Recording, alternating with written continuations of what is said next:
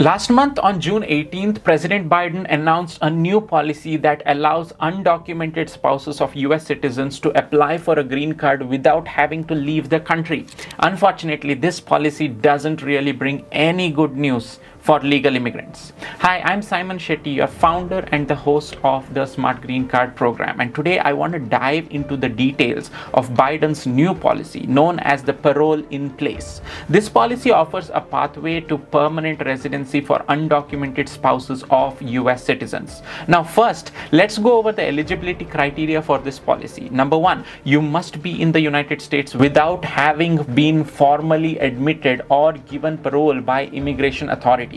Number two, you must have lived continuously in the US for at least 10 years as of June 17th, 2024. Number three, you must be legally married to a US citizen as of June 17th, 2024. And number four, you must not have a criminal record that disqualifies you or pose a threat to national security or public safety.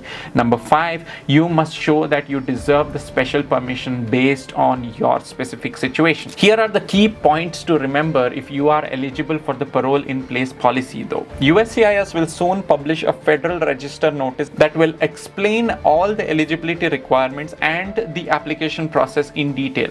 Now remember, USCIS will start accepting applications for this policy only from August 19th. If you file before that, USCIS will reject your application. And as of June 17th, 2024, if your children were physically present in the United States without admission or parole and have a qualifying stepchild relationship to the US citizen, then you can apply for them as well.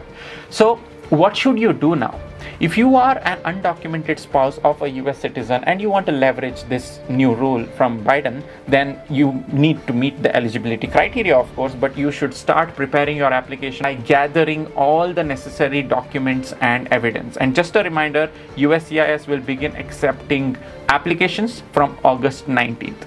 This video has covered the latest updates on Biden's new policy that grants permanent residency to undocumented spouses of US citizens. Well, that's it for now. And if you want to stay updated on US immigration news, make sure to subscribe to the Smart Green Card channel. And until next time, this is Saiman Shetty signing off. Peace.